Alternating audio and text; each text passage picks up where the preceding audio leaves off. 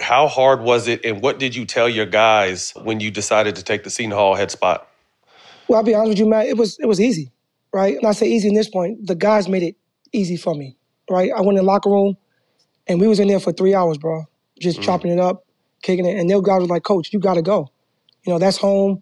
You work your butt off for this opportunity. Like that's something we would do if we had the opportunity." Right. So when they told me that, it made it easy for me. And then the next 2 hours, we were just in there just reminiscing of the journey, and they making fun of me the way I coach and the way I talk, and all the other stuff that the players love to do.